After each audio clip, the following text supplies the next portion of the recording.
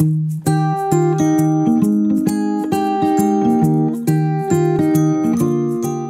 welcome to Toddler Tuesday.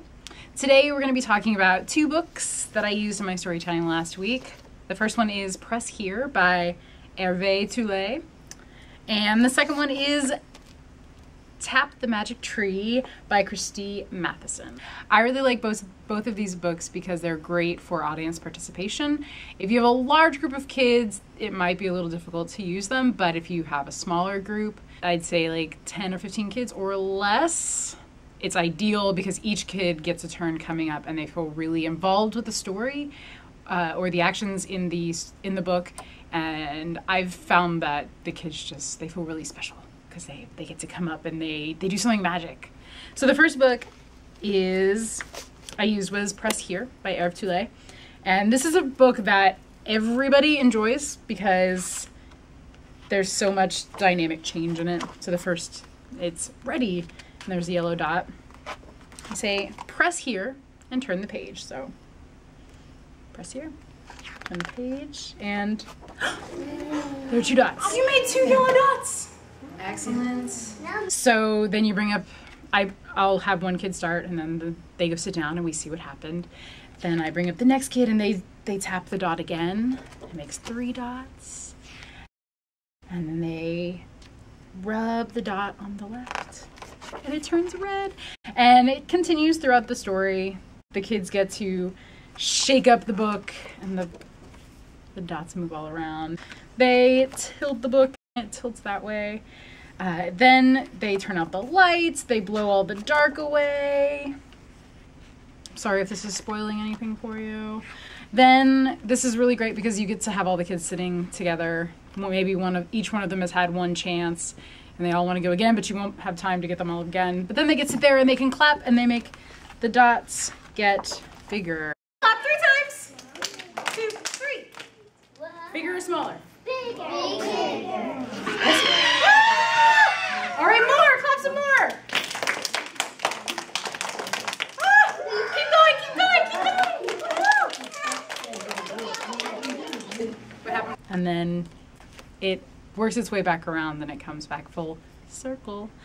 It's really precious. The kids feel like they are doing magic, and you can do a lot of affirmation with them saying, good job, you tilted the book really well and it turned, or you made the dots multiply and things like that. And they really love that.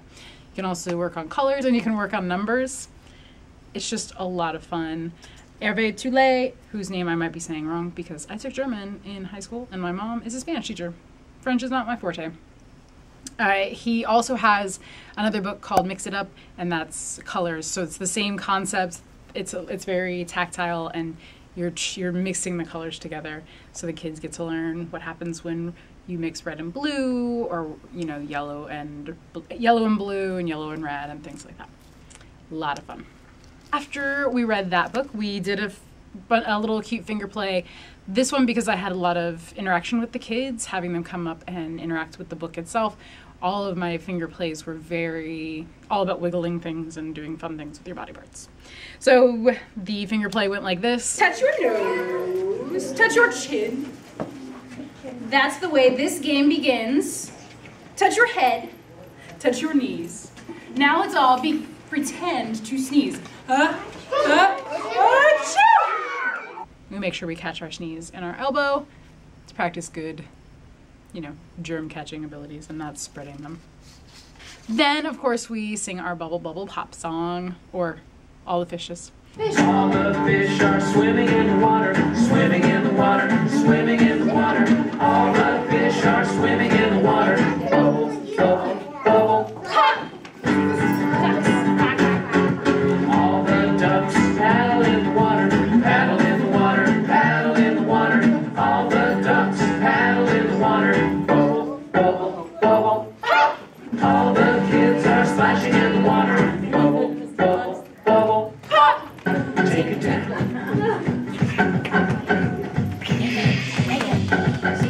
All the hippos are napping in the water, napping in the water, napping in the water. All the hippos are napping in the water. Bubble, bubble, bubble. After all of the the fishes. We did our little children count to 3, little children bend one knee. We do that rhyme as usual. Little kids make a funny face. Little kids run in place.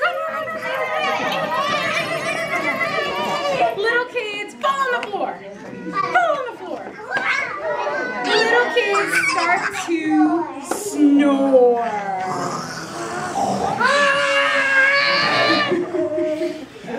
Then we moved on to the next book, which is Tap the Magic Tree by Christie Matheson. This book is on the Texas 2x2 list, which is a recommended list of exceptional books for ages 2 through 2nd grade, so 2x2. It's chosen by Texas librarians, so it's a TLA list. It's excellent. You should check them out. Just about every book that's on there. No, every book that's on there is wonderful. And I didn't realize this was a 2x2 until after I had already used it in story time. But it's called Tap the Magic Tree. It's got a lot of the same ideas as Press Here, where you press the book and you interact with it, and as you turn the page, things happen. This one, by the time we finished Press Here, it was a little exhausting and time intensive to have the kids come up one at a time.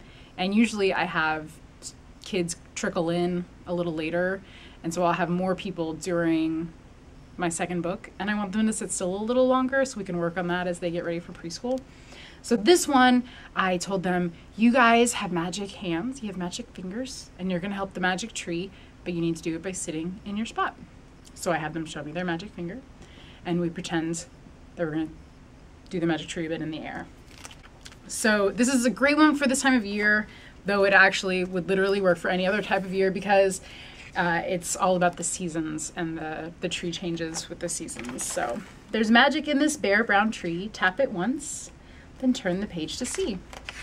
So shockingly, once brings one leaf, then you tap it 5 more times, you get more leaves. It goes through the seasons like that. We get flowers, and then you do different things with the book. So you give the tree a little jiggle, and the blossoms fall off the tree. Then you get apples, and then you shake the tree. I have them. Make them make a tree out of their hand, and they shake their hand. Leaves turn, and you give a whooshing breeze, and all the leaves fall off. Then you clap your hands to bring the snow, and then you have to be patient. Wait, don't go. And then close your eyes and count to 10. 4, 5, 6, 7, 8, 9, 10. And I bet you can't guess what happens after that. You'll have to read the book and find out. So that's Tap the Magic Tree by Christie Matheson. After that we did I Can Wiggle My Fingers. So I can wiggle my fingers, I can wiggle my toes, I can wiggle my shoulders, I can wiggle my toes.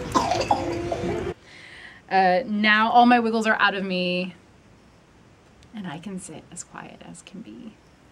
And then I had them sit down for a second, but then I had them get back up because we did a video which was you're wiggling different body parts.